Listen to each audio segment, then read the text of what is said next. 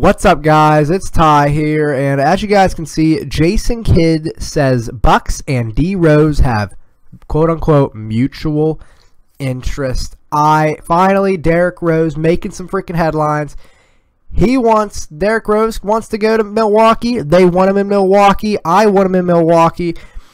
And I think he can do great things for Milwaukee. That he can be the starting point guard for them. Unless they really like Brogdon a lot more, I think he can be the starting point guard. So you have D Rose, Chris Middleton, oh my God, it's not Giannis, but it's Giannis. Or maybe they put Giannis at the 4.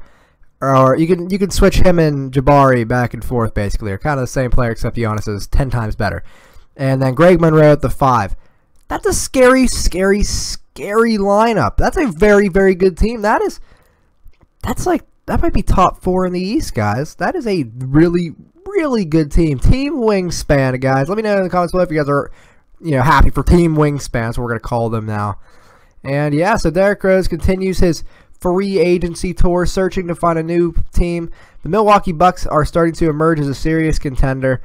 Per NBC Milwaukee's Lance Allen, Bucks head coach Jason Kidd said Friday that Rose has interest in Milwaukee, and we also have interest in him. So they want him. We want him there. I don't know. That'd be a really good signing, I think, for Derrick Rose. I think the Spurs would have been better, but they did get their people they already got. And he has a second meeting. He's going to have another meeting early this weekend. And he averaged 18 points last year. I mean, it's not like he's not that bad. He's just not an MVP anymore. But, guys, let me know in the comments below what you think about Derrick Rose maybe going to the Milwaukee Bucks. Do you think he'll go there? And do you think it's a good signing for the Bucks? And do you think that's a good move for Derrick Rose's career?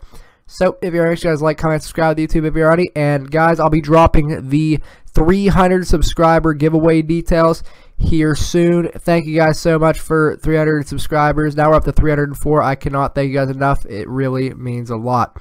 All right, it's going to be signing off. See you in the next one, guys. Have a good one. Later.